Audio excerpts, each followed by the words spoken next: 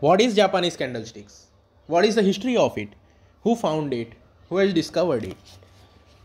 Guys, let's begin with the history of Japanese candlesticks. Let's see who found it, how the name is formed. So as the name suggests, it was originated from the Japan.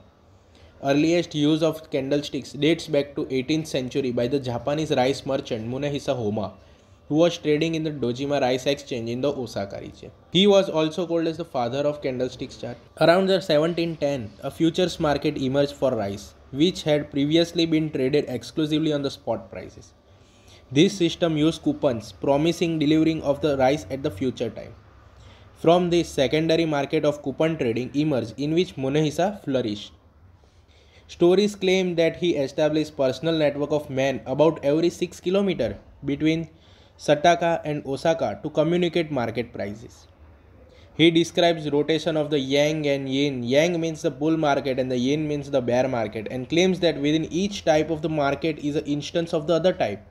He appears to have used weather and market volume as well as price in adapting trading prices. Though candlesticks have been in the existence from long time in the Japan and probably been oldest form of price analysis or the technical analysis, but Western traders were clueless about it. So around 1980s, trader named Steve Nisson accidentally discovered candlesticks and introduced to the rest of the world. He authored book named Japanese Candlesticks Charting Techniques, first published in the 1991, which gave whole round view of what is the Japanese candlestick. In that there was the candlestick autonomies, candles, different chart patterns, and all the knowledge that any trader can get from. So this is how the candlesticks have been evolved. This was the history of the Japanese candlestick.